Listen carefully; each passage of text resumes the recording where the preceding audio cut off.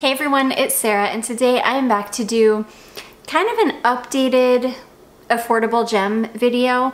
A couple of these I think were in my last affordable gem video, but I've gotten some new ones that I think are amazing, and I also am going to include some that I left out of the last video.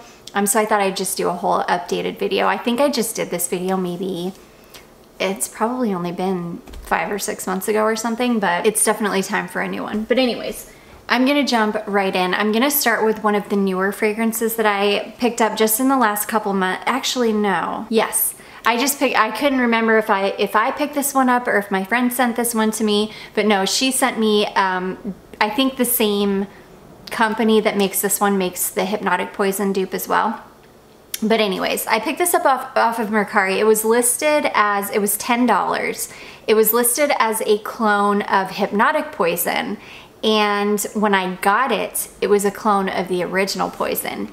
And this is way better than even the reformulated Poison. I don't like the reformulated Poison. It completely lacks the really beautiful sweet grapey plum. You don't really get that at all in the reformulated version of Poison.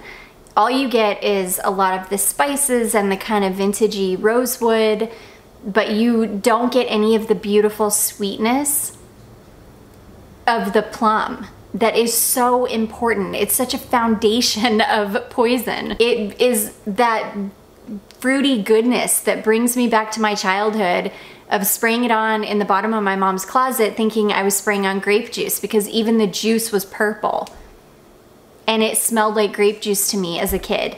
And this, now don't get me wrong, it doesn't have, like, it's definitely not as high quality as the original Poison, but I have put the original Poison on, like my bottle from 1986, and then layered this over the top, and it is amazing. It is absolutely amazing, because my original bottle Poison has lost a lot of the top notes. It doesn't have, you still get the plumminess, but it doesn't have that sweet, almost grapiness. This does. So you can spray that on first to get all the goodness of the original Poison, and then spray this on over it, and it'll give you that, you know, that same experience of having that juicy, grapey plum that I miss from my childhood. I mean, it really was like one of the best $10 purchases I've ever made. It was such a happy accident. It was such a good mistake to have happened, and I'm so thankful to have this little $10 knockoff bottle of Poison. It's called Position for Women.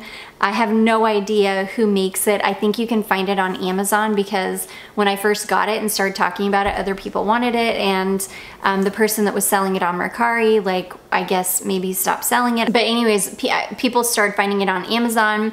I think my friend got a bottle too, and she texted me and she was like, oh my gosh, it does. It smells like it smells like the original Poison. It's so good, you guys. It's such a good $10 well spent. And again, I think you can find it on Amazon. So anyways, that one is called Position for Women. Okay, this next one is a Giles Cantuel fragrance. And I bought a Giles Cantuel perfume. Golly, it's been a few years back. It was just called Vanilla.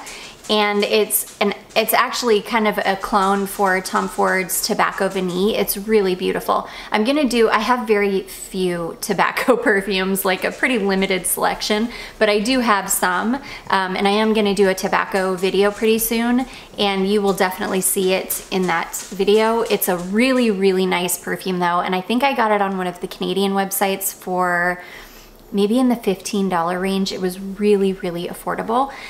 So I'm always interested when I see Giles Cantuel fragrances. You can't find them a lot, or I should say you don't come across them very often. And so when I came across this one called Arsenal, I looked up the notes immediately, and then I just blind bought it because it was on FragranceNet. It was really pretty affordable, and it's so nice, you guys. And I was really lucky to have found a tester. I find that whenever I get emails from FragranceNet saying that they're doing like a tester sale, and I click on those emails and I start going through the pages of testers, I end up finding some really interesting fragrances. But anyways, this one, oh, This one is beautiful. This is warm, kind of slightly floral caramel. It's so, so nice. So the notes on this one are lychee, peach, freesia, orange, and melon, jasmine, lily, heliotrope, orange blossom, and magnolia, caramel, vanilla, sandalwood, patchouli, musk, vetiver, and moss. The florals in it are not overly floral. They're just really, really well blended and very warm. And then with the caramel, and the caramel isn't an overly sweet caramel. It's not really sweet. It doesn't smell super gourmand or like something that you would want to eat. It just smells really warm and cozy and kind of slightly sweet, and it's just stunning. It's stunning. I did pick this up in the summertime, so it was pretty warm out when I got this. I did wear it a couple times, even in the heat, and it was beautiful. It just didn't project a ton, and it didn't last very well. So I'm gonna keep this one out. I'm gonna give this a really good wear test now that it's cold, and I will update you guys on how this one performs. This is such an underrated little gem though. If you like warm, cozy, kind of slightly sweet, it's nothing groundbreaking. It doesn't smell like really anything I've ever smelled before, but it does at the same time. It's one of those that there's nothing like super special about it. It is super nice. It's like a sweet fragrance that's not juvenile smelling. And I don't know, all of the warm florals in it are just so beautiful. I've really been into warm floral fragrances lately too, so this is just like right up my alley right now because I'm really into cozy florals. So, which I'm gonna do a whole video on warm florals. I've already got a bunch of fragrances pulled for it because I'm really into them right now. So anyways, that one is called Arsenal from Giles Cantuel. Okay, next, this is one that I just picked up a few months ago, and I think it's amazing for what it is and for the price. This is a fragrance from Cremo, and this is called Spice and Black Vanilla. Apparently this is a pretty spot-on dupe for Viktor & Rolf Spice Bomb Extreme. I still need to get my nose on Spice Bomb Extreme, but I've had several people tell me that their husbands or boyfriends have both this and Spice Bomb Extreme, and that when they run out of Spice Bomb Extreme, they're just gonna buy this because it smells just as good. And this is only $20. And in fact, last time I looked on the Walmart website, they had this marked down to $15. And this is a huge bottle. This is a 3.4 ounce or 100 ml bottle. It's huge. It's amazing. This one is completely unisex. This is a men's line of like, they have fragrance and the shave cream, and I think they even make razors and stuff. If you've been following this channel for any amount of time, you know that I really don't like to smell masculine at all. I really pretty much just want to smell very feminine all the time. So even a lot of unisex fragrances don't work for me because I feel like they lean masculine. This one is just perfect. It is unisex. I could definitely smell this on a man or a woman. But this has enough sweetness to it from the vanilla that it's perfection. It's warm and cozy and spiced and sweet. It's beautiful on skin, and I love it. It's wonderful for layering over pretty much any lotion. You could layer it over really any kind of lotion and it would smell so good. It's just such an amazing find, and if you can get it for $15, that's even better. They've got a bunch of other scents too. I don't think I've smelled any of the others. Well, actually no, I did pick up one other one and it was too masculine for me, but yeah, they do have a ton of scents. I just think it's such an underrated gem. I don't know that I've ever really heard anybody else talk about it, and I love it. Yeah, it's a little Walmart gem. So anyways, that is Cremo, Spice, and Black Vanilla. Okay, these next two, I slept on these for way too long because they're celebrity scents and because of who the celebrity is. I'm not a huge fan of the Kardashians. I never have been. I'm just not a huge fan of celebrities in general. And I'll buy celebrity scents. Like, I don't have any problem picking up celebrity scents if they're good ones. These ones, to me though, are absolutely exceptional, especially this one. This is Kim Kardashian Pure Honey. And I did sleep on this one for a long time. This is one that for years, it would go in and out of my cart, because I just couldn't, I don't know, I couldn't pull the trigger on it.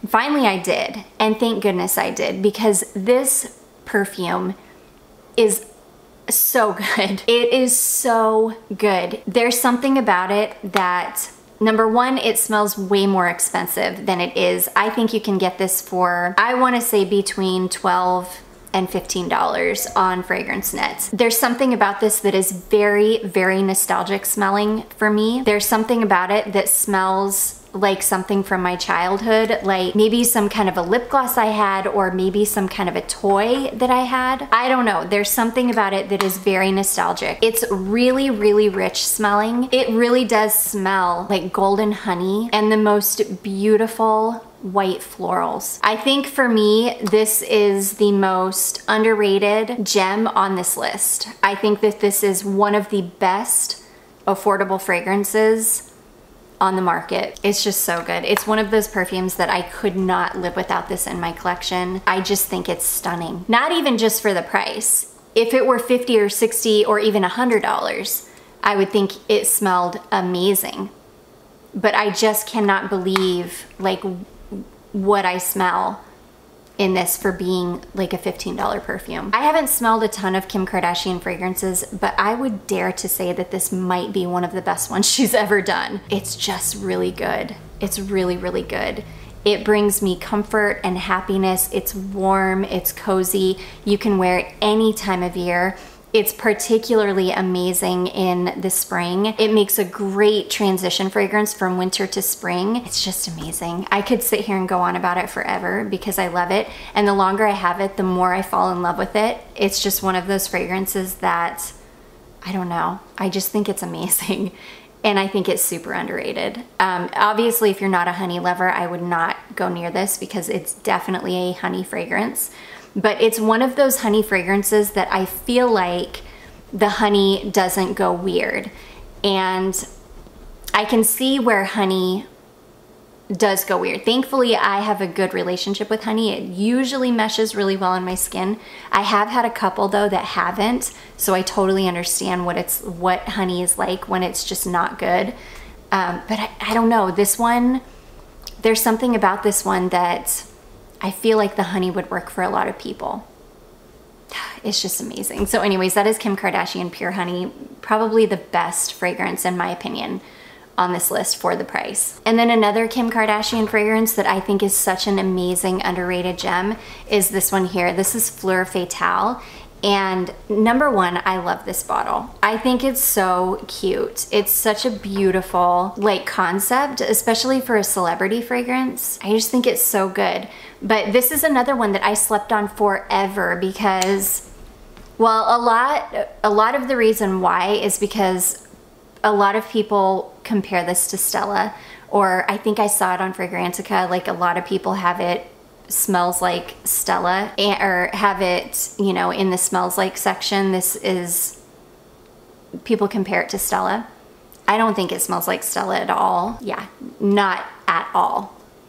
But it is stunning in its own right. It's a super fresh, delicate, sweet rose fragrance. It smells like a rose and peony combination because it's got that beautiful, bright, crisp, delicate, like sweet kind of peony rose scent. I mean, I feel like you could throw this in a Christian Dior bottle and put Miss Dior on it and you would not know the difference. It just smells really, really nice. This is one that you can find for like $12. It's so affordable. And I just think for the price, it's an amazing fragrance. There's nothing groundbreaking about it. It's a beautiful fresh rose, and as it dries down, the rose kind of, I don't know, blooms on your skin, and it's just beautiful and fresh and slightly green and wispy and sweet and feminine, and it's stunning. It's absolutely stunning. I just think it's such an amazing, for being a $12 fragrance. And again, it's probably one of the better ones that Kim Kardashian has done. I haven't gotten my nose on a ton of them because there aren't a ton of them on discount websites, and I absolutely will not pay, you know, upwards of $100 for a Kim Kardashian fragrance. And I don't really want to support that family, but if they pop up on the discount sites, I will definitely pick them up because, I mean, the ones that I have smelled a couple that I didn't necessarily care for, but these ones, they're amazing. I mean, they're just amazing. So anyways, this one is Fleur Fatale. Okay, next, this is one of my favorite cheapies in my collection. I just think it's so good for being a $10 perfume. It's amazing, and my husband loves this one. This is a fragrance from Victoria's Secret, and this is called Pink Gold. I picked this up during a semi-annual sale. It must have been maybe 3 years ago now. I blind bought it. I just kind of took a chance on it because the notes are amber crystals and vanilla. Two things I absolutely love, amber and vanilla. And I adore this perfume. Number one, it was $10, and this thing performs like an absolute beast. It's sweet, it's warm, it's cozy. I wear it all year round. I'll wear this in the dead of the heat. It's stunning in the cold weather. It performs really, really well no matter what time of year it is. It performs well in the heat, it performs well in the cold. It's just amazing. It's simple, there's nothing groundbreaking about it. It smells like a, you know, a Victoria's Secret body lotion, like a really nice, perfumey vanilla and amber body lotion, but in a perfume form, maybe a little bit more higher end than a body lotion. It smells more like a perfume. I love it. This is one of my comfort fragrances. This is one of the perfumes that when I feel like I just need a cozy, something cozy on, you know, maybe I'm having a bad day or I've got anxiety, or, you know, that's what happens a lot. If I get anxiety, I tend to go reach for perfumes that are gonna bring me like immediate comfort when I smell them. And this is one of them. There's just something about this. My beautiful friend sent me 2 more bottles of this because she was anosmic to it, which breaks my heart because I love this fragrance so much, and I would love for it to bring comfort to other people too. It just makes me so happy. But yeah, I will wear this literally all year round. It's one of my comfort fragrances. And if you can find it and pay $10 for it, I highly recommend it. Just hopefully you're not anosmic to it too. So anyways, that is Pink Gold from Victoria's Secret. This next one, it's debatable. This next one used to be affordable, and then it got super hyped up in the fragrance community, and now everybody has jacked up the price on it. You can still, I think you can still find it on eBay for right around $30, maybe $35, which if you can do that, it's still pretty affordable. If you're paying like upwards of $50, then it, you know, it's debatable whether that's not affordable for everybody. But this is Mercedes-Benz Club Black, and this was another fragrance that I completely slept on. I had a bunch of people tell me in a live one time that I really needed to pick this up because I would love it because I'm such a vanilla lover. And man, am I glad I listened. And I'm glad that I got in on it before it got really, really overhyped and the prices got jacked up on it. Speaking of a live, I am gonna do another live at some point. It's hard because I'm in this Airbnb and it's pretty loud around in this area of the town that we're living in, and my daughter is, you know, not always super well behaved, so but I've always got her, so I mean, yeah, so it's hard for me to plan to do a live. Usually I just have to have a talk with her and tell her to behave. She loves to be on them, so as long as she's, you know, good, which she's such a good kid. But anyways, I am planning on doing another live, hopefully soon. Fingers crossed. I love doing them. They're so fun.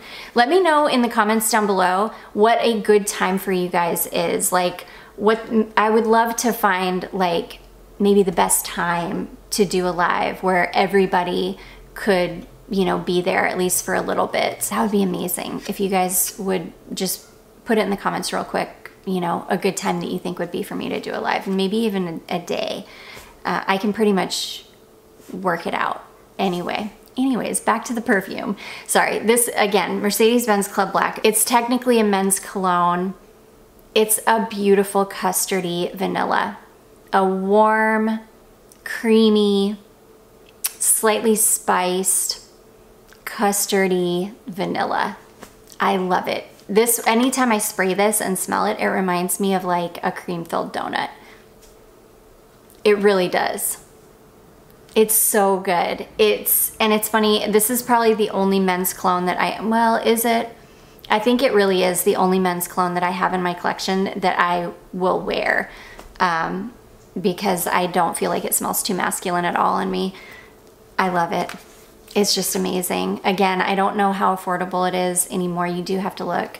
I think the last time I looked, the best prices I found were on eBay. But as soon as it stops being hyped up, and then the prices will start to fall, hopefully. But anyways, that is Mercedes-Benz Club Black. Such a good one. Okay, this next one, I talk about this in every underrated gem video I've ever done. I've talked about this fragrance, but I cannot leave it out because for me, it's such a good perfume. This is a fragrance from Lanvin and it's called Jean Lanvin. And this is another one, there's nothing groundbreaking about it, but this one is really youthful smelling, and it's so happy and bubbly smelling and bright and slightly fruity. It's kind of slightly smells like berries. There's nothing heavy about this. It's super easygoing, easy to reach for. Just a happy perfume. If you guys remember the Gucci 2 perfume, the one in the little cube bottle and it had the pink liquid, that's kind of what this smells like. I did at one point compare the two. I had a mini of Gucci 2, golly, years and years ago.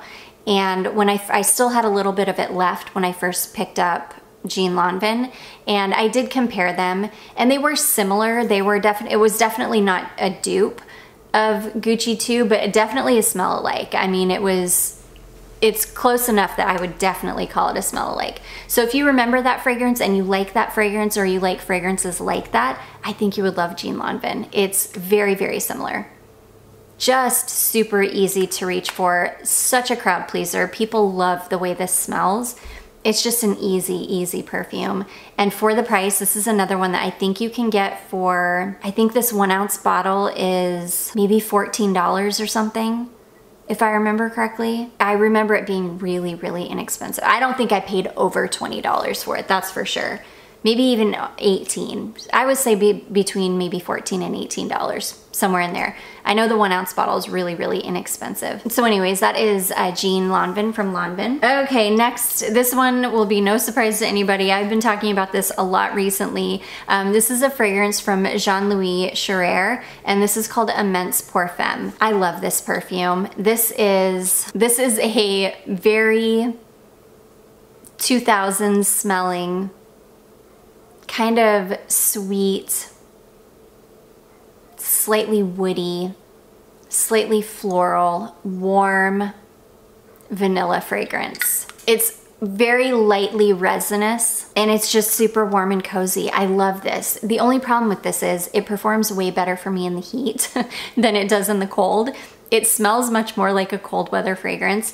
This is, every time I talk about this, I talk about how it's, for me, in my fragrance collection, this sits with my Chopard Casimir and my Rochat Tocade, because it's a fragrance like those. It's kind of slightly dated smelling, but in a good way. Warm, cozy. It doesn't project like a beast, but it lasts forever in the heat. It doesn't last very long in the cold weather. Well, I need to try this in the really cold weather to see how it does. It was just kind of starting to get cold, so it was still kind of in the 60s, low 70s when I wore this. So it might be just, I don't know, the day that I wore it, it just wasn't a good day for it. So I am gonna try it again. I will update you guys again as soon as I do wear it and let you know if it really doesn't perform well in the heat. But yeah, this to me is a super underrated gem. I think it's about $18 on FragranceNet, and I'm in love with it. I guess it's the vintage aspect of it, the fact that it's really warm smelling, it's kind of slightly sweet, it's a little bit vanillic. It's just everything that I love about a fragrance, and the fact that it's vintage leaning to me is like the cherry on the cake. So anyways, yeah, love it. Super underrated little gem. I've never heard anybody else talk about this one. And I adore it. So that is Jean-Louis Scherer, and that is called Immense Parfum. Okay, next, I think I talked about this one in my last underrated gems video, but I talk about this one as much as I can because I love this fragrance, and I do think that it is incredibly underrated. I don't know that I've ever heard anybody else talk about this one, and I love it. I think it's stunning for the price. This is a fragrance from Pascal Morabito, and this is called Pure Pearl. I love this perfume. The packaging on this one, the bottle is very, very deceptive. If you look at this, you would think, and with a name like Pure Pearl, you will think that it's gonna be something fresh, that it's gonna be maybe something that you would want, like, I don't know, maybe soapy, maybe even a light floral. It's none of those things. It's sweet, syrupy. Yeah, it smells like sweet, syrupy caramel, like sugary caramel. It smells almost gourmand. It smells almost like something that you would want to eat. It doesn't smell anything like a clean perfume. I mean, Pure Pearl is a horrible name for it. It should be something gourmand leaning, but it's so good. It's so nice. If you love kind of sweet gourmand kinds of fragrances, I think you would love this. It's very, very affordable. Pascal Morabito fragrances, you can usually find them between like $18 and $22, I would say. They're usually somewhere in between there. This one is really inexpensive and super underrated. This one, it doesn't perform the best. I need to wear it again soon and refresh my memory on how it performs. It's been a while. I want to say though that I always think it's not going to perform well, but then every time I wear it, I get at least like 6 hours out of it. So I don't think it's horrible. It's not like a super beast. It's not going to be there for 12 plus hours. But 6 hours for me is good. If you know, would only have to reapply it maybe once throughout the day, I feel like that's kind of a win. So anyways, beautiful, beautiful perfume. I never hear anybody talk about it. It's really, really affordable and I love it. So this is Pascal Morabito Pure Pearl. Okay, this next one is definitely, I've heard other people talk about this one for sure. This one is definitely an underrated gem though. I feel like it's a staple. If you are an amber lover, I feel like it should be a staple in your collection. This is Halston Woman Amber, and this is such an amazing little $12 fragrance. And I think that's what I paid for mine, 12 bucks. It's such a beautiful, sweet, spicy, kind of traditional smelling amber. It's gorgeous. It is a little rough around the edges. It's definitely not as smooth or as refined smelling as a lot of the other ambers that I've got in my collection. But for what it is, it's beautiful. It's just a really easygoing, easy to reach for, warm, sweet amber fragrance. And really after, it does smell a little bit, like I said, rough around the edges when you first spray it on. But after it dries down, I mean, it could easily rival any of my other expensive or niche amber fragrances. Once it dries down, everything kind of smooths out, starts warming on your skin. It's beautiful. It's beautiful. It's a little bit sweeter than some of my other ambers as well, but it's also a little bit darker smelling than some of my other ambers. But I absolutely love it. Again, for $12, it's a steal. You really can't go wrong with it. It's gorgeous. If you're an amber lover, it's one that you have to have. I mean, it's so good. So anyways, that is Halston Woman Amber. And then last but not least is this little Playboy fragrance that I have. I picked up a whole bunch of these perfumes. It's been a while ago just to kind of test them out because I'd really never tried any Playboy perfumes. This is, I think, the only one that I ended up keeping. This one I love. This one is called Queen of the Game. Oh, this one is so nice. This one reminds me of, it gets compared to Black Opium, but I don't think it smells like Black Opium. It's much more fruity smelling than Black Opium. This one has got like black currant and orange blossom and coffee and tonka bean. It's really, really beautiful. Again, it's kind of similar to Black Opium, but it doesn't, this one, it's lighter, it's fruitier, it's easier to wear. It's so good. It's so good. And for being, this is another like $10 or $12 perfume. And for being such an affordable perfume, you can get, especially in the cooler weather, you can get a good 5 or 6 hours out of this. Especially, I always overspray everything, especially if it's you know, a less expensive perfume, I'll just overspray it. You do not need to overspray Halston Amber though. You can go in with a couple sprays of Halston Amber and you'll be good for a while. But this one, again, if you just overspray a little bit, you can easily get 5 or 6 good hours out of it, and it just smells nice. It's another one that's super easy. It's people pleaser. It's warm, it's sweet, and I love it. Again, it's the only one I kept because it's just such a nice little underrated gem. I haven't really heard anybody else talk about it either, so yeah, it's just, again, really, really nice. It's, of all of the Playboy perfumes I tried, this was hands down the best one. And this is a pretty big bottle, I think. Yeah, this is a 2-ounce bottle. And again, I think I paid, actually, I think these are in between $8 and $10, to be honest. I think these Playboy perfumes are really, really inexpensive. And anything warm or cozy, I'm just like all about. And it doesn't smell super generic. It doesn't smell cheap. I really love it. I will tell you another perfume that is so, so nice that I don't have a full bottle of yet, but I am going to pick up a full bottle at some point, is the James Bond perfume. The one in the black round bottle. That thing is so, so nice. I picked up a sample of it from FragranceNet and it was so good for being a James Bond perfume and being like, I don't know, really inexpensive. Again, it's probably between 10 and 15 bucks.